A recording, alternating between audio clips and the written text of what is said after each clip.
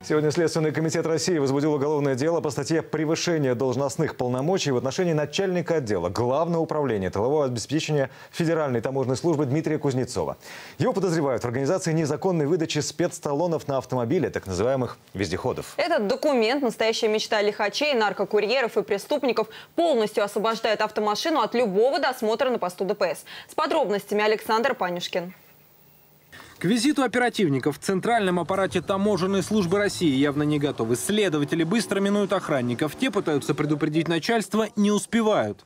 Никого не пускаем, никого не пускаем. Дмитрий. Мы, наверное, Александрович.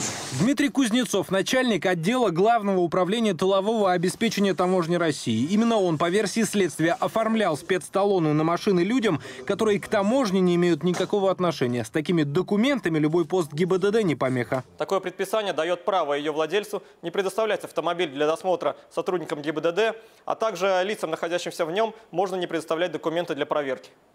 Зная о том, что подобные предписания выдаются только сотрудникам оперативных подразделений, тем не менее этот начальник выдавал такие разрешения третьим лицам. Обыск в кабинете Кузнецова длится несколько часов. Оперативники тщательно просматривают содержимое сейфа, достают пакет, в котором среди документов лежит табельное оружие, выкладывают на стол охотничьи патроны и, наконец, среди бумаг находят главную улику, так называемые вездеходы, специальные документы оперативного прикрытия. Здесь же учетная книга с именами, когда и кому выданы спецталоны. Без понятия. В книге есть и более известные владельцы спецпропусков. Вот любопытная запись. «Лексус» жены. Выдана по распоряжению руководителя РТС. Здесь же и сам руководитель. У него лендровер. Хотя по закону такие спецдокументы должны выдаваться только оперативным службам таможни. Но то по закону желающих иметь подобный вездеход, разумеется, было немало. Но брал ли Кузнецов деньги за их оформление? Плакат на стене говорит, что вряд ли. Следователи сомневаются.